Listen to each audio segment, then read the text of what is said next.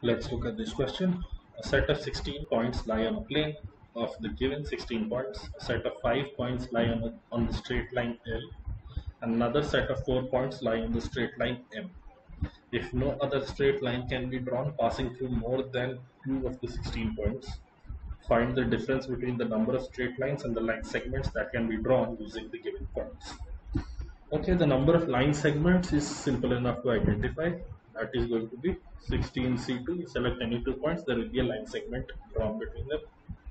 The number of lines between any 2 points will be given by 16C2, all the line segments, minus the 5 points that lie on a straight line, minus 5C2, the different lines that you are getting. But add back 1, because at least one line is definitely there. Similarly, for these 4 points, you would have to remove 4C2 and then add back 1. So this is all the lines that are getting created.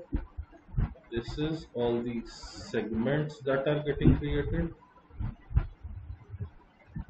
If you look at the difference between them, this portion goes, this turns to positive, this turns to negative, this turns to positive, this turns to negative. So you have 10 minus 1 plus 6 minus 1, or altogether 14. The answer to this question will be option A, 14.